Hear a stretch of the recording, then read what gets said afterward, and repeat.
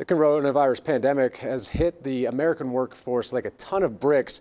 Older workers are really among those feeling it the most. COVID-19 is dealing them a dual threat. Not only are older Coloradans at higher risk of developing complications from the virus, they're also susceptible to ageism that makes it tough for them to find work, even in good times.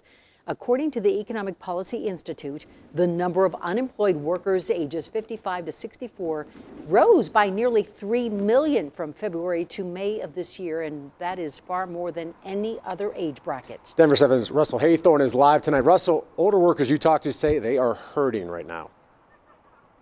Yeah, Gary, that old expression, with age comes wisdom, apparently doesn't apply during a global pandemic. Older workers finding it tough to find jobs during COVID times.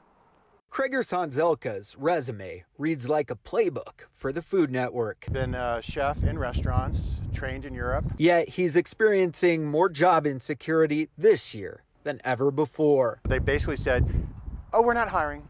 We've already hired our people.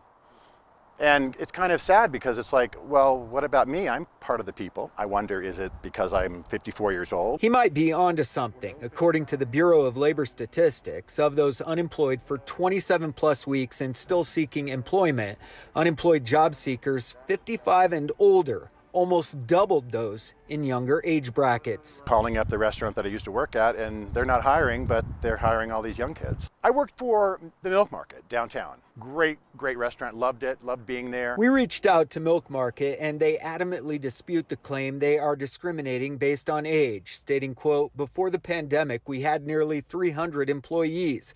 We're down to 30. It goes on to say there are a good number of us, well over 50. I can't imagine how a restaurant could be in a position to discriminate on rehiring.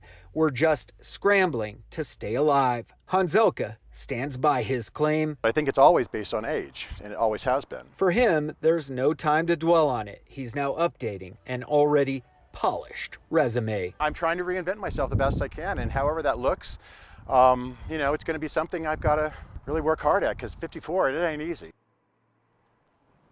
Remote and virtual work has also forced all age groups to adapt to new technology, and it's thought that younger workers are more tech savvy, but the AARP disputes that. It says it has statistics that show older workers are just as adept to learning new technology as the younger ones. We're live in Rhino tonight. Russell Haythorne, Denver 7. Russell, thank you for that.